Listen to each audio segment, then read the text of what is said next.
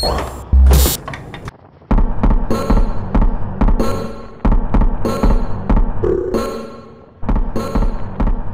me now is Kimberlé Crenshaw, Executive Director with the African American Policy Forum. She's also a law professor at Columbia and UCLA, host of the podcast Intersectionality Matters, and she's the one who coined the phrase intersectionality and also co-founded critical race theory. Kimberlé, it's a pleasure to have you on the show. Your African American Policy Forum is campaigning against these Republican censorship campaigns. So I want to start by asking you to please explain what critical race theory actually is.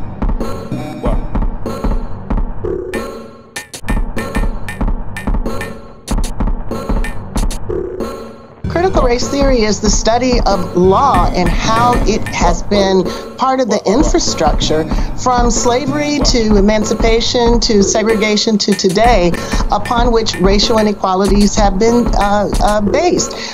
It's basically an effort to think about, we have had commitments to equality since the 14th Amendment, yet our reach has not realized itself in real equality. So we're basically just asking questions and looking at the way that law has been a conduit for racial inequality, and therefore what we need to do about law in order to bring us closer to the dreams that we have as a society.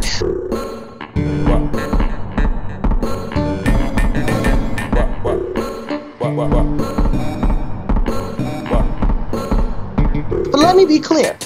This is not about critical race theory. Ted Cruz knows what critical race theory is and isn't. The people who are trying to create this hysteria around critical race theory know what critical race theory is or isn't. What this is backlash politics, coming precisely at a moment where finally racial justice has become a majoritarian interest on the part of Americans from all races and all classes. So this is a way of pushing back against that without saying that we're for racism. Yes. They can say we're against critical race theory.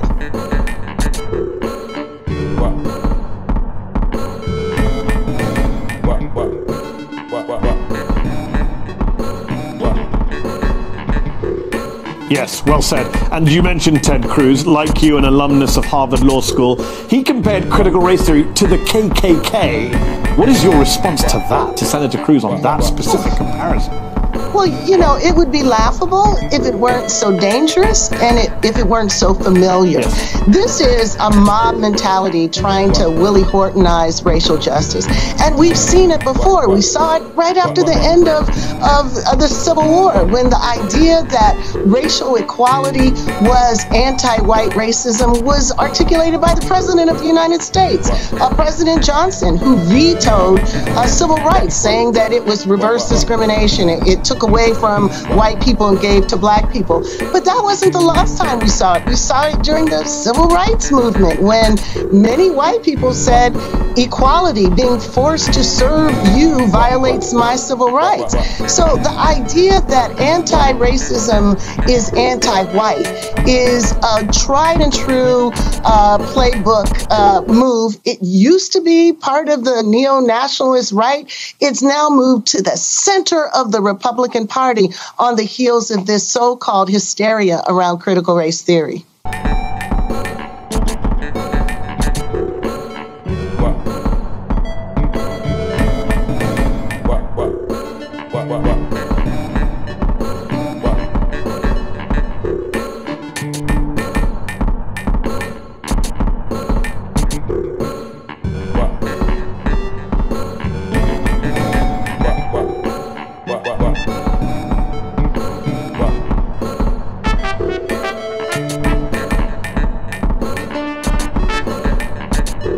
You've written nearly a dozen books on race issues, including one literally called Critical Race Theory. I want to put it in the mail to Ted Cruz's office. There's new polling out this week from The Economist, which found only 26% of Americans say they've heard a lot about critical race theory, with an additional 38% saying they've heard a little. Of those a little, over half say they have a good idea of what critical race theory is, or they think they do, and the majority view it unfavorably. If you take a look at the number of mentions the term critical race theory is getting over on Fox News, it's gone through the roof in recent months.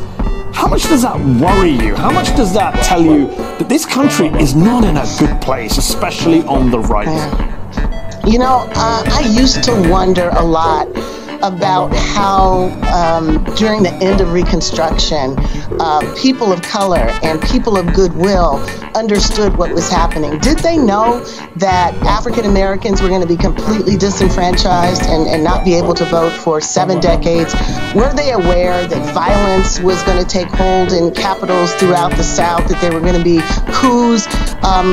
Did the media participate in it? Were they believing some of the lies or failing to ask the questions, failing to consider the source?